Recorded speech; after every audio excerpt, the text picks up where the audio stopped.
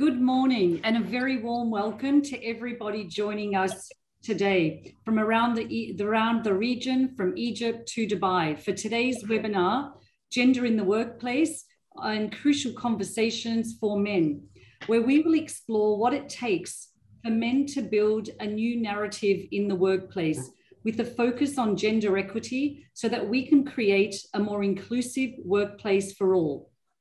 On behalf of the American University of Cairo, Egypt Women on Boards Observatory, Ashridge Executive Education, and the 30% Club MENA, I'd like to thank you for joining us for this very crucial conversation. I would also like to thank our hosts for organizing today's webinar, the Egypt Women on Boards Observatory, who are also members of the 30% Club MENA. And today they've joined efforts with the Hult, Ashridge, Executive Education, and 30% Club MENA as part of their commitment to leading ongoing dialogue and collaboration with key ecosystem partners and stakeholders to drive and scale collective impact for gender equality and inclusion.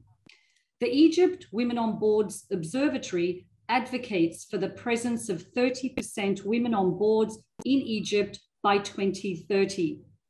And through their collaboration with numerous stakeholders offering unique value-added impact, bringing together government, business associations, research institutions, international organizations, and non-government organizations.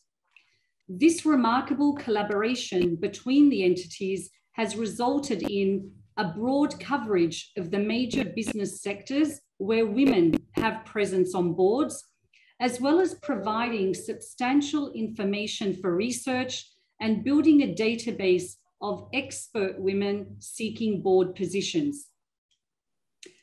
Ashridge Executive Education, our partners today, are based in the UK. They are the Executive Education campus of Hult International Business School. Ashridge provides transformational learning and development experiences for leaders and businesses worldwide, underpinned by robust research. It also supports organizations as they work to establish gender balance and diversity across the workforce and to leverage the benefits that diversity brings. And the 30% Club is a global campaign led by chairs and CEOs taking action to increase gender diversity at board and senior management levels. The campaign continues to expand its international footprint with presence in multiple countries and regions around the world. Our global mission is to achieve at least 30% representation of all women on all boards and C-suites globally. We support gender diversity in its very broadest sense. Ethnicity, disability, socioeconomic background are all part of the journey. We believe that only those organizations that foster truly inclusive cultures that embrace women who look, act, and importantly, think differently, can reach their full potential to positively impact their people, their markets, and their communities. My name is Lordi Lahto, and I'm delighted to be co-moderating today's webinar. I'm currently the CEO of Companies Creating Change, C3, and a member of the 30% Club MENA Core Steering Committee, leading the Women on Boards initiative. I'm also an advisor to TARA, an organization powering connections between female university students and corporates via speed mentoring and access to role models. My corporate career spans over 2 decades of international business experience, working in many countries in senior corporate leadership roles focused on business growth strategy. Joining me in moderating today's session are 2 subject matter experts, Dr. Rada and Dr. Debbie. The bios of our esteemed speakers and panelists this morning are full of incredible accomplishments, and in the interest of time, I will not go through all of these. The goal of today is to listen, to learn, and leverage from their experience and their journeys. Dr. Ghada Hawaidi is the Associate Dean for Executive Education at the American University in Cairo School of Business. Dr. Ghada is the founder of Egypt Women on Boards Observatory. She has extensive experience in organizational change and strategic management in local, regional, and international organizations in the areas of higher education, human rights, management development, information technology, and export promotion.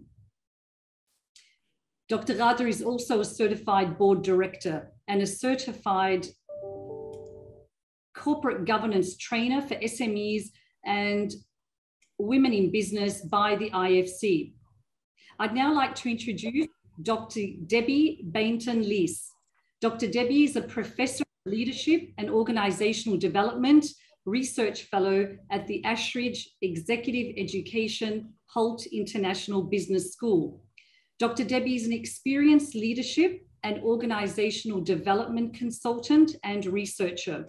She has a special interest in the strategic and systemic development of gender balance, strengthening women's leadership, and leveraging the benefits of diversity in organizations through inclusion. Her doctoral thesis explores the phenomena of women being socially silenced in everyday conversational life. She is passionate about working with forward-thinking organizations to achieve cultures of equity and belonging, where inclusive conversations and ways of working are the norm. Thank you for joining us, Dr. Ghada and Dr. Debbie. And now I would like to introduce our speakers. We are honored to have a panel of male experts of business leaders. Welcome Dr. Nick Waith, Chief Executive Officer at the Energy Institute. Dr. Nick has 22 years of experience in executive and managerial roles, and most recently he was the Chief Development Officer of Alternative Energy at BP. Prior to this, he held senior roles as VP of Competitor Intelligence and as Head of North America Investor Relations. He's also a board member for Powerful Women. I'd like to welcome Hisham Farouk, CEO of Grant Thornton, UAE. Hisham is well known for leading high-profile advisory engagements for some of the largest international conglomerates and local groups, mainly across the financial, hospitality, real estate, construction, aviation, FMCG, SMEs, and family business sectors. He is recognized as one of the top 3 leaders in the accounting profession within the MENA region, making him a key member across Grant Thornton's presence in the Middle East. Hisham believes in and is an advocate of the importance of gender diversity, as well as developing and empowering female leaders, particularly in the Middle East. And I must say that he's one of the most humble leaders and mentors that I personally know. Welcome, Hisham. And last but not least, I'd like to welcome Dr. Patrick Coffey, Deputy Head of Research, Global Investment Bank at a leading global bank. In his role, he's responsible for managing 18 sector teams, as well as having the joint responsibility for department culture, research product, platform, and clients. Prior to moving into research management, Patrick worked as an equity research analyst for 10 years in the leisure sector.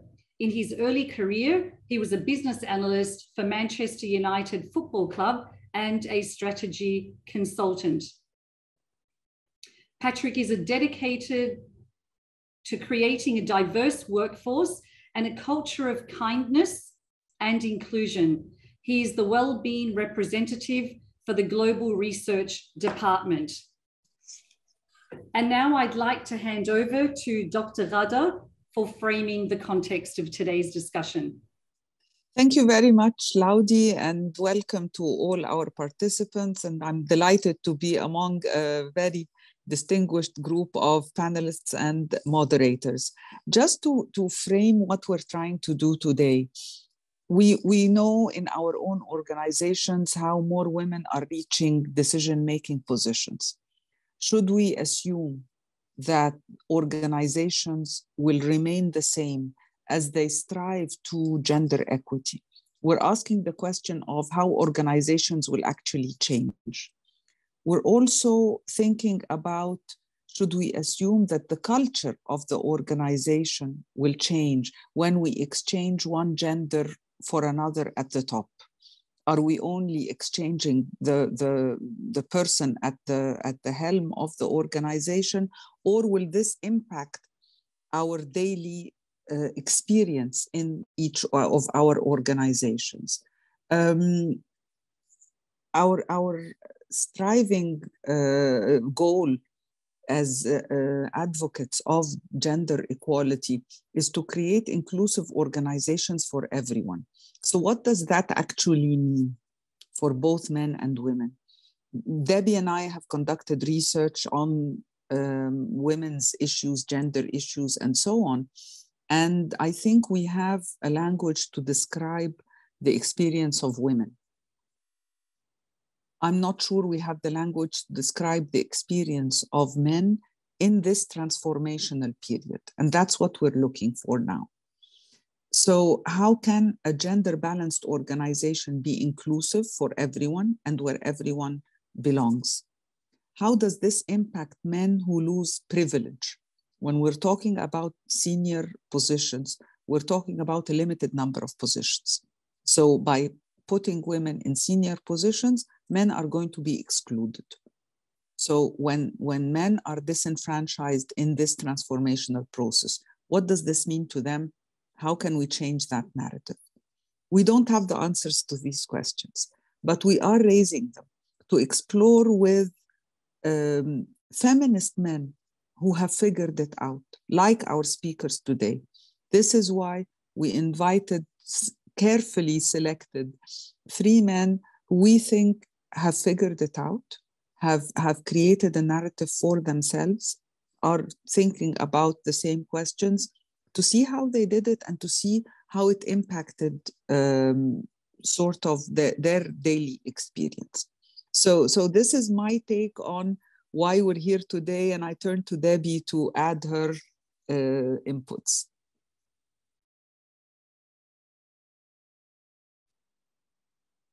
Debbie, you're muted. Thank you, Garda, and hello, everyone. I'm delighted to be here today to have this really important conversation. We know that legislation officially gives women equal opportunity and rights in society, but we know from recent research that the dial is still not shifting fast enough. Progress is being made to appoint women in senior positions, but we're quite disappointed with the level of progress, not just in the Middle East, but across the board. So it's critical to have the right inclusive culture. We know that to address inclusion at organizational level, you have to have a systematic business-led approach and bold action on inclusion. And that means involving men. It can't all be done by women. And so we're really excited to hear from the 3 men on our panel today, how they've in their organizations, what they've achieved, and maybe some of the challenges they faced personally. So we want to really get to the thinking processes and the mindset that's required and how they've made their shifts. So without further ado, I'm going to hand back to Garda to start our questions. Thank you, Debbie. So Nick, I'll start with you. Can you give us an idea about your thinking about gender equity? How you got there, your personal journey? Yeah, Garda, well, thank you. And thank you to the American University of Cairo and Ashridge Hult for hosting this wonderful event, and of course the 30% Club.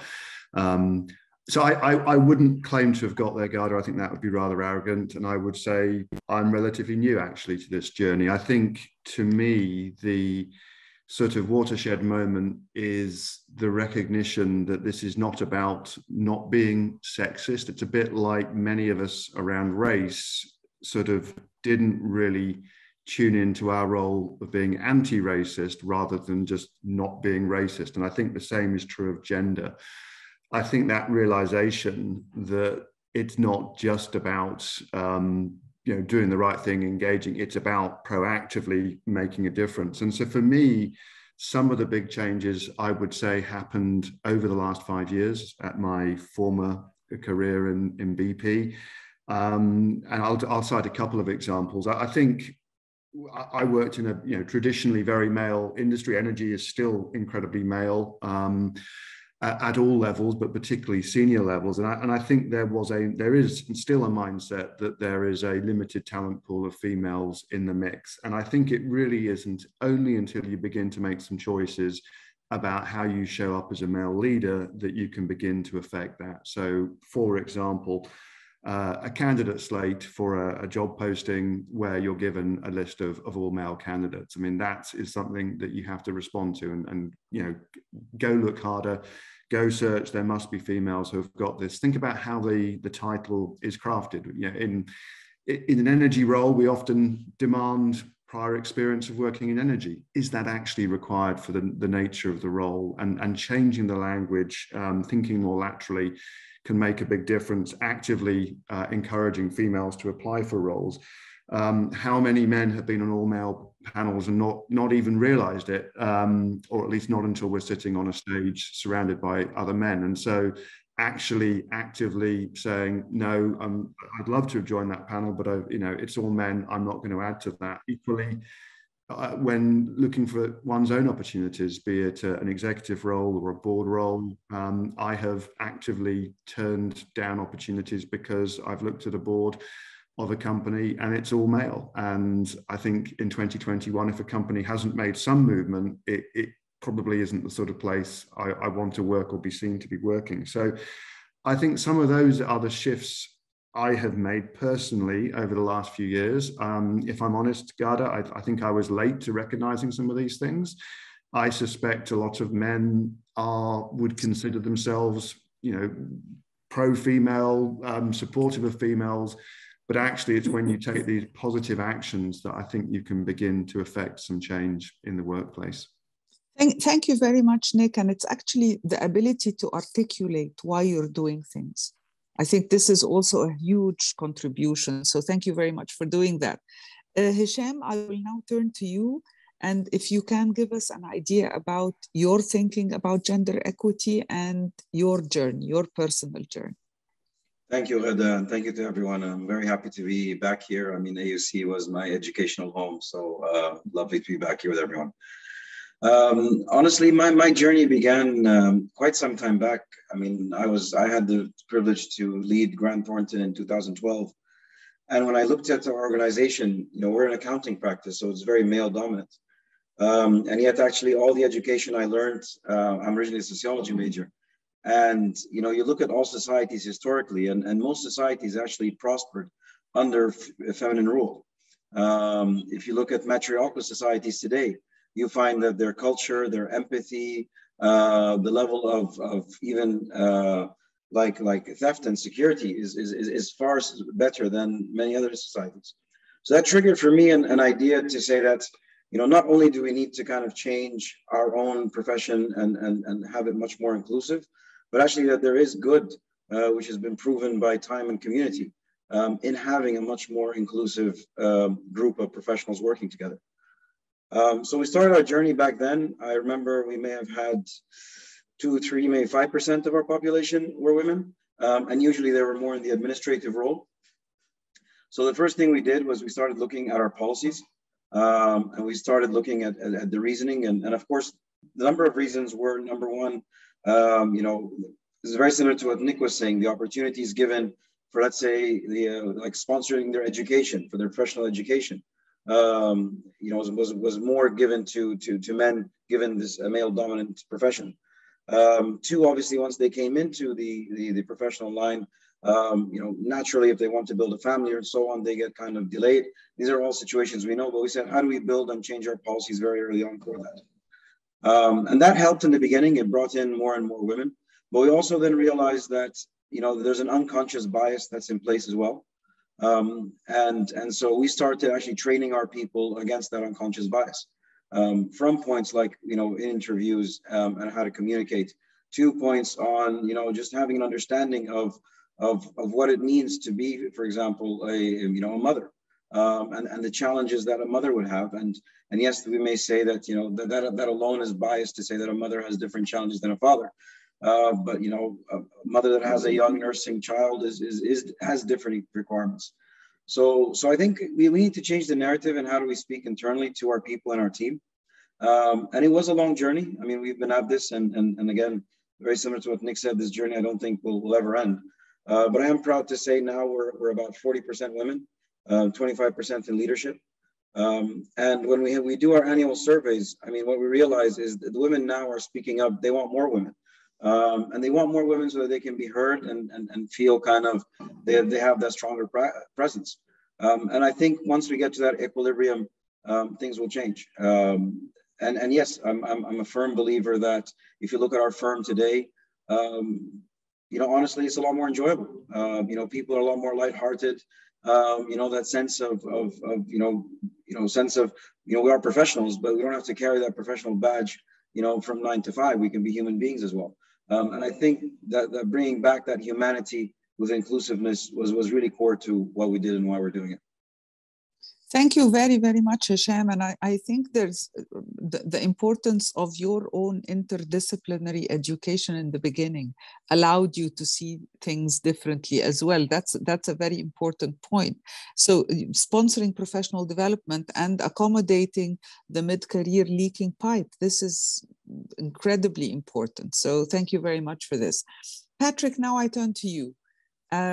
Your thinking about gender equity and your personal journey, please. Yeah, sure. And thanks again, everyone, for being here. I think it's a very important event. So I guess, first of all, echoing the words of the others on this call, Nick and Hisham, I think that for me, it's been a very much an evolving journey. And I certainly don't think I'm anywhere near the end of that. And I don't think I ever will be. And it's really that journey has effectively followed my maturity in the workplace. Then I moved into my current role, which is a managerial role. And I suppose all of the learnings that I had seen before were slowly evolving in my relatively small brain. And I was trying to think about how we could create a better culture in our department. And I think that culture is completely key. Understanding the benefits of diversity across all levels, whether it's gender, you know, race, sexuality, other, is so important. But trying to get the culture right and at least attempt to improve it, frankly, can save a company a lot of money because you can reduce churn, you can improve employee satisfaction and ultimately their well-being and therefore productivity. So I moved into the managerial role, and I can talk a bit about it later on, I'm sure, when we talk about promotions, when we talk about interview panels, when we talk about everything else. But alongside all of that, I think I was reading and watching things, whether it was the Billie Jean King documentary on Battle of the Sexes, which I thought was great, whether it was a documentary about Serena Williams, who I think is probably the most underappreciated global sports star, probably because of her sex and the way she's perceived, or whether it's Invisible Woman recently, or Ngoze's Feminist Manifesto and 15 Suggestions. These books and these things I was watching were helping me on that journey. So I'll be quiet there. I guess my kind of key point would be that what I've learned on that journey is being conscious of the workplace you're in, being conscious of the practices and processes that go into building that workplace, and being open-minded to change, and quite frankly, being open-minded to radical change is probably the best thing you can be. Thank you very much, Patrick. And what's coming across very clearly to me as you're speaking is that you're someone who's recognized that the value of fairness is important to you and you're trying to live by it. So it's actually being in touch with our core values and trying to live by that in our workplace. So that's wonderful. Thank you very, very much. And thank you to the three speakers in this first round of questions. And I now turn to Debbie for the second round of questions. Okay, so what would be really helpful for us now is if you would share some of the conversations that you've had that have helped you to create your shifts in mindset. I mean, we've heard some things from Patrick about, how we can watch films, read important books, which all obviously help to shift our mindset. But what are the key conversations you've had, maybe with some colleagues or other people, that have helped you to shift your mindset? So let's start with Hisham this time. All right, thank you, Debbie. Actually, one of the very interesting projects we did, and again, Grant Thornton Global is, diversity and inclusion is very high on its agenda. So we had a senior leadership program, and I remember they brought us all in. This was a couple of years back, and again, the group of us, it was both men and women, but they brought in a psychologist that actually their intention was to show vulnerability, and it was very interesting to see because a lot of the men in the room had difficulty showing the vulnerability for reasons that they were conditioned to show their sense of responsibility and presence, professionalism on stage. And women also equally had difficulty showing vulnerability because I felt they were conditioned that they needed to prove that they even had thicker skin to be able to be in there. And after we finished and after a lot of tissue paper and tears, it was fascinating how the communication completely changed at dinner that night, because we just realized we're all vulnerable and we all have weaknesses. And I think that was for me just an amazing breakthrough on how I think teams can come together and use that as a unified approach. Again, tapping into our humanity more than just looking at it from a gender perspective. Yes, thank you. And from what you said earlier about when there are more women in the group, in the team, I think that men are able to be more vulnerable with each other. And that goes a long way to reducing bias. It's about getting to know each other on a human level. And, it's an important part of the journey. Thank you. Okay, Nick, we'll go to you next. I'll cite a few examples. I mean, I think the first experience I would share is that sometimes this conversation can feel a bit scary as a man. Certainly for me, on the outside of this conversation some time ago, it felt like a scary place to come into. And my experience, I'm glad to say, is that it isn't scary. It's not anti-men.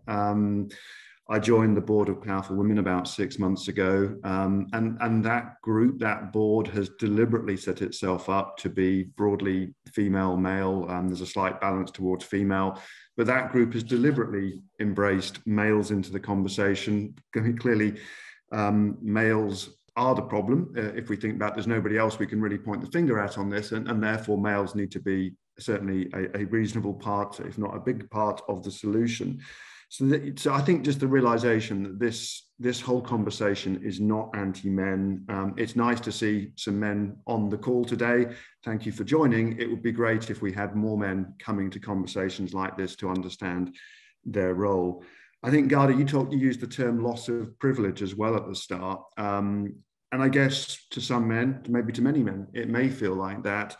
I think that's a conversation where you need to flip it around. The companies, the organizations that are going to be successful in the future are going to be the ones that have organizations, leadership teams, boards that are made up of a true representation of society. And therefore, it drives competitive advantage. I heard the CEO of a very large UK energy company actually hoping other companies didn't embrace this agenda in the way that his company had, because he genuinely believed it gave him competitive advantage. Now, he didn't really mean that. Clearly, we want all companies to embrace that, but there is a point of competitive advantage. And I think once men realize that and play into that, I don't think it's a loss of privilege, it's a gain of opportunity. And then I think, the last conversations which have affected me are the hard conversations when, I have been the man making excuses as to why there aren't any females in the candidate slate, or why we haven't got a female interview in a recruitment process. And when somebody in HR has said, Nick, you need to try harder. Those are the conversations where you step back, think, okay, yep, you're right, I need to do something differently here. And I think as well as having those conversations with people, we need to be ready to receive those conversations as we go through our day-to-day lives. Thank you, Nick. And yes, I think the sense that men feel that they are part of the problem is one of the things that's stopping men from becoming engaged in this conversation a lot of the time. And we've got to find some ways to get over that, and, you know, help them to see that without them, we can't do it. So we've got to work together to be part of the solution, to be the solution. Thank you. Patrick, how about you? What kind of conversations have helped you to have a change in mindset, shift your thinking? Yeah, it's a difficult question, and I'm afraid I don't have a great answer for this, because there were no specific conversations. There were no light bulb moments for me, and I think it goes back to the first question that Garda asked around my understanding of it all. I think it's an evolving kind of maturity, frankly, on my behalf. So I can't point to one specific thing. What I can say is that it's all about observing behavior and listening in the workplace. So behavioral things that one can observe, and I suspect almost everyone on this call will have seen some of these things, but microaggressions in terms of words that can be used to describe females that wouldn't be used to describe men. And Debbie, you're the expert in this area, but you know there were countless number of those that I observe on a I used to observe a lot, and we've tried our very best to cut that out in our department pretty aggressively. Whether it's interrupting women, and I think that that's something that has actually been a real challenge during the pandemic, particularly on Zoom calls like this. There's a propensity, I think, for men, when you start thinking about these things a bit more and become a bit more conscious of them, you can observe them a lot more. Your job as a leader, I think, or your job, frankly, as anyone in the department, is to call it out. And then another thing, and I won't list out all the examples, but another thing is, you go into a meeting for half an hour and the first 10 minutes is talking about the Spurs versus Arsenal results, or the Man United, whatever. And quite frankly, this isn't to suggest that women don't like football, but quite frankly, quite a lot of people in that room don't really care about Spurs or Arsenal. So you've got to cut that out, because you can create an all boys club quite quickly, I think. So those are just three examples, but then, you can talk about how women can get referred to as girls and men get referred to as men. And again, it's trying to change that behavior and challenging yourself. So other conversations for me, conversations with my wife, who was very successful at work. She's now full-time mother, but she's always my sounding board, and will help me out a lot. I listen to and debate a lot with an expert in the area of gender equality in the workplace. Not in a formal way, but during dinner time conversations and other situations, social situations, and I learn a huge amount from her.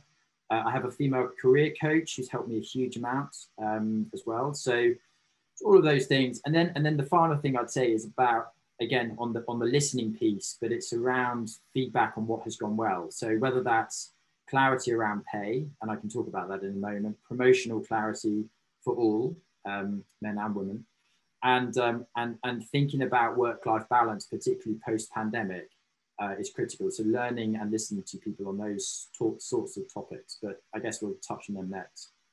Anyway, that's probably all for me on that. I'm probably gone over my 2 minutes again, so apologies. Thank you, Patrick. There's some great insights there. And just going back to your point about microaggressions and inclusive conversation in the workplace, and particularly virtually, we're really working hard with leaders at the moment to develop the skills to make those interventions when they notice microaggressions or bias. And interestingly, the whole experience is full of challenges for people. So again, that's an area that we've really got to work on. We're just going to have a quick poll now with our audience and ask you, what have you had conversations about gender in your workplace?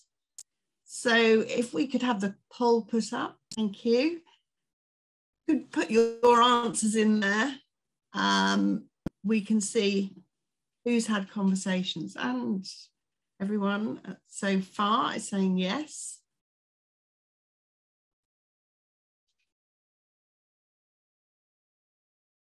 We've got 4 responses so far. Any more?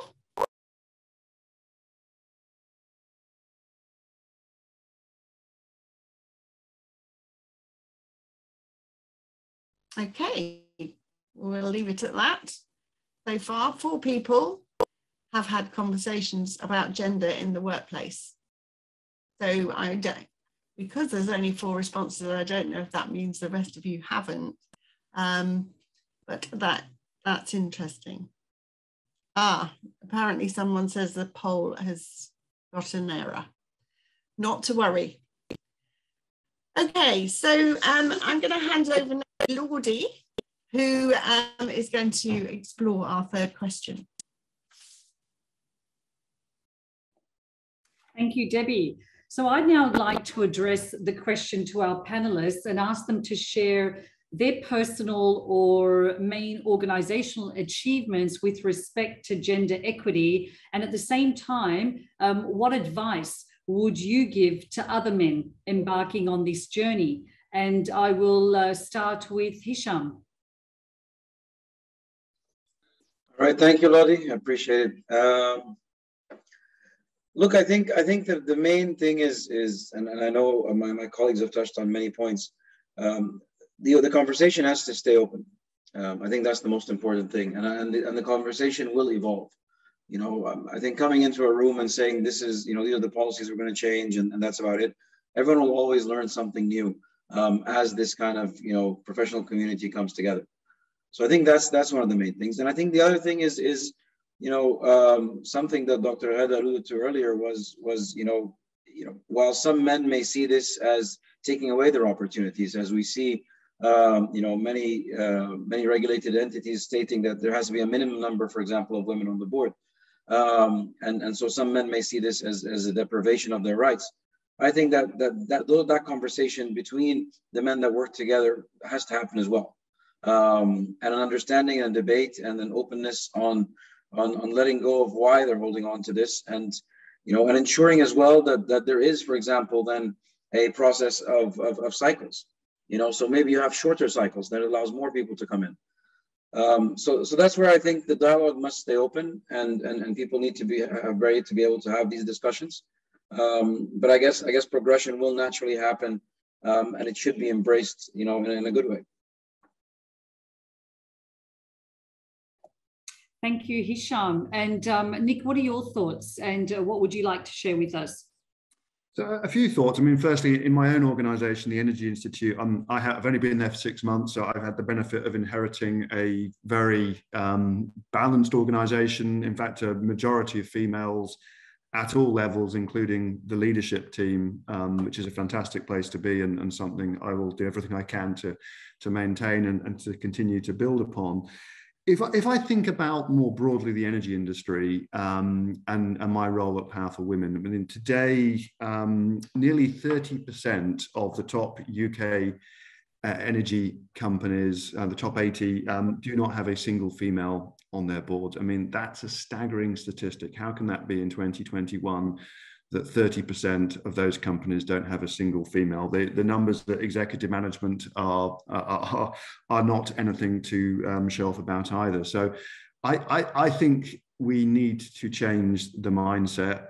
You know, organizations like the 30% Club, I really think you need to rebrand as the 50% Club, because until we get to 50%, we're not delivering what we need to in terms of representing society. And I think this is absolutely critical. At the moment, on the back of COP26, net zero energy transition is front page news everywhere. And the reality is I don't think that transition can be delivered without an industry that represents society in every form of diversity. Energy companies need to represent and understand the customers whom they're serving. And I think that's absolutely critical. I think the other thing I'd like to touch on briefly is the role of men in childcare. And Hisham, you talked about this a minute ago about, you know, how, and I've heard this many times, we need to do more to support working mothers. And absolutely, we do need to do a lot more to support working mothers. I also believe passionately we need to do more to support working fathers and to make this less of a gender sort of perceived role. And I think in terms of the benefits, there are very few organizations that offer sort of equal paternity, maternity rights. I think there's a mindset shift. We need to have a society and as business and as organizations that doesn't see females as the primary caregivers. It needs to be balanced. It needs to, encourage men. When in my previous role at BP, I set up a working parent and carers group, which I chaired. And interestingly, that group had as many engaged men as part of it, trying to make a difference as we had engaged working mothers. So I think there's a really important role we have to sort of, let each couple decide what suits their family circumstances and really try and take the gender out of primary caregiving. I think that's really important. Thank you very much for those insights. And Patrick, we'd like to hear from you. What sort of accomplishments or main achievements that you have been able to deliver, and please some advice to other men in the room today that are embarking on this journey. It's an incredibly important point. And I think, anyone in the department should be aware of shared paternity leave. And if you don't know about that, you should promote it, certainly. And I think that's just very, very important. So I've listed down a bunch of things here. I'm going to rattle through them, and I won't give a huge amount of detail on them, but just a few things in terms of achievements. And it's not to say we've got everything right. A lot of it's experimental, and a lot of it is taking a risk. And sometimes you get things drastically wrong. So recruitment, I think it's really, really important. We use headhunters and we do internal recruitment. Headhunters can very often bring you 5 fantastic and incredible candidates, and they're all men, and very often they're all white men. Again, you have to challenge them and accept that things will take longer. You've got to challenge them. Setting up a promotions committee with an equality on that of at least 50% male female is something that we've done. Having ex officios onto global committees is also very, very important. I'll just whiz through a few more things, but creating working groups, so diversity committees is something we've done relatively recently. Importantly, management shouldn't be involved in those committee conversations. They should step out and let the committee talk about it and come and present to them with ideas for change. We talked a bit about childcare, work-life balance, and considering changing things like start times, or from a leadership perspective, talking about your own childcare challenges and your own start times and how you've changed post-pandemic. Be aware of the networks in your business, whether it's a women's network, whether it's a diversity network, whether it's the female lead network that's been set up. Be aware of those networks within a wider organization and talk to people about it and promote those networks. A few other things, just briefly, when presenting to departments or externally, think about who it is presenting. Why not challenge that kind of the 2 men that stand up there and have some diversity on internal and external presentations. And then finally, in terms of other things, promoting, reading lists or films that I referenced earlier to the department. It doesn't cost a lot to buy a bunch of books and hand them out to everyone, like Invisible Women, which is something we did last year. So that's about it in terms of ideas, but I guess you asked about, that's about it. I've gone over time again, sorry. No, thank you very much for sharing those examples. I'm sure relevant to everybody. And it's interesting how we've all touched, or you've all touched on similar themes, particularly around the conversation having to stay open, as Hisham has said, and you've all said similar points, and the conversation will evolve. So thank you. I'll hand over to Rada.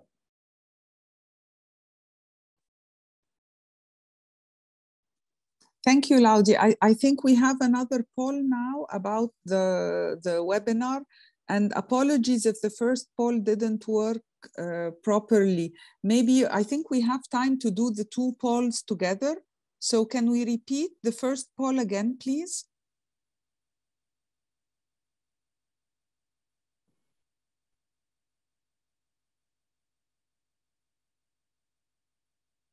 Aya?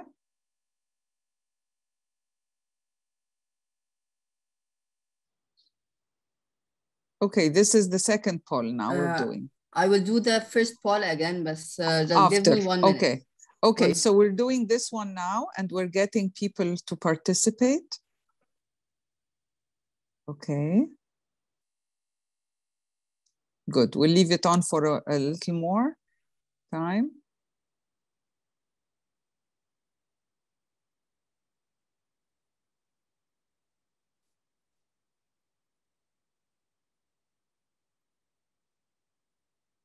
Okay.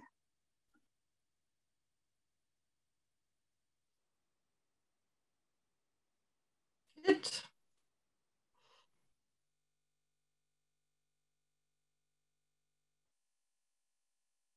So we'll leave it on for another 5-6 seconds. Okay, so we've ended the first poll, Aya. You will show us the results now, please. I have to repeat it again, so okay. Which one are you repeating? The one about how the webinar helped? Okay. No, I will repeat the first one, the first poll. Okay, just a second. After this one. Thank you. So we have about 92% of participants saying that they think that the webinar helped their thinking about gender in the workplace.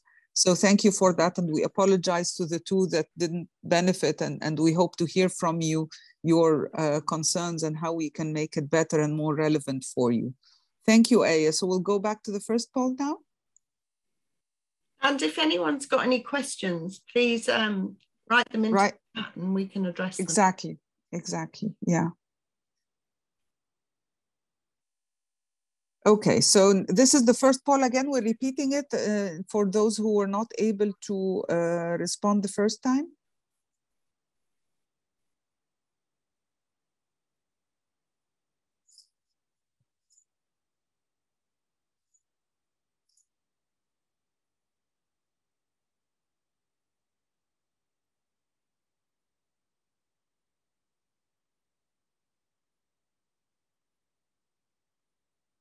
Okay, so we're getting about almost 80% of participants have had actually conversations about gender in the workplace.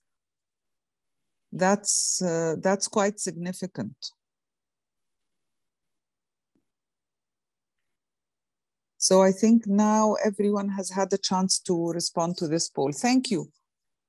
Thank you, Aya.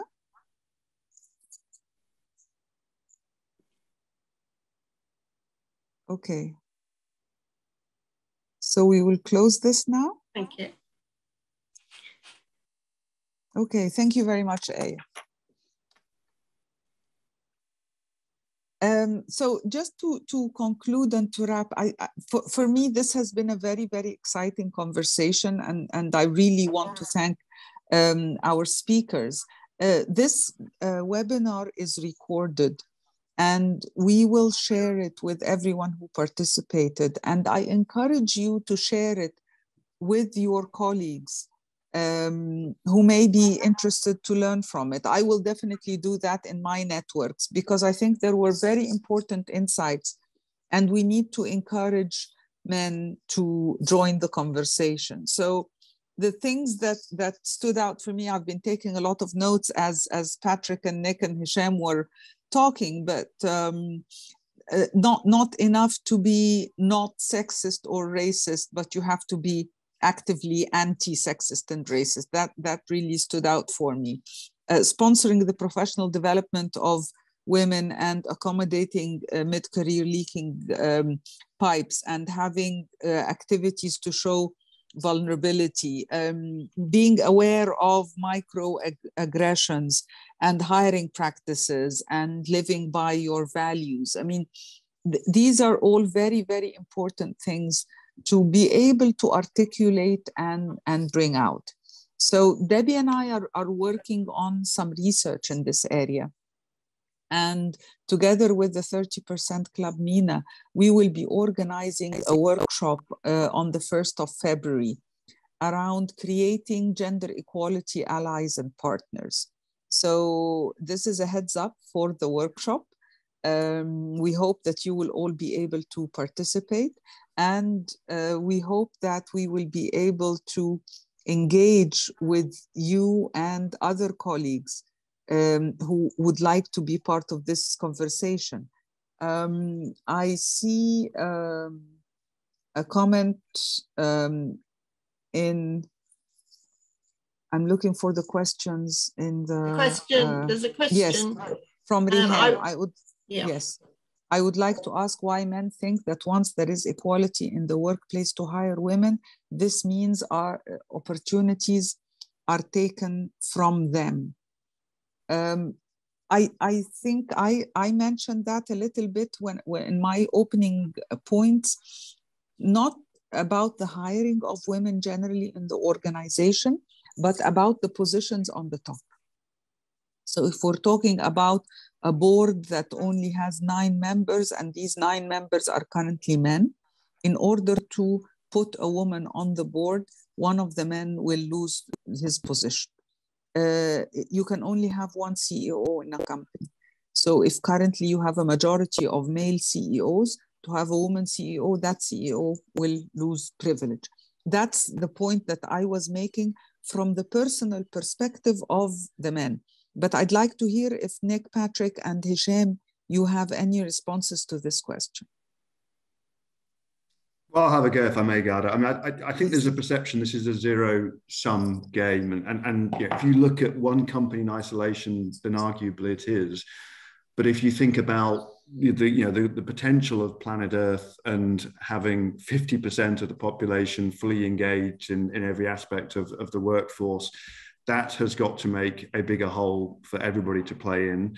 And I genuinely believe, as I mentioned before, the companies, the organizations that do have the right level of diversity across all dimensions are going to grow, they're going to become bigger, it creates more opportunity.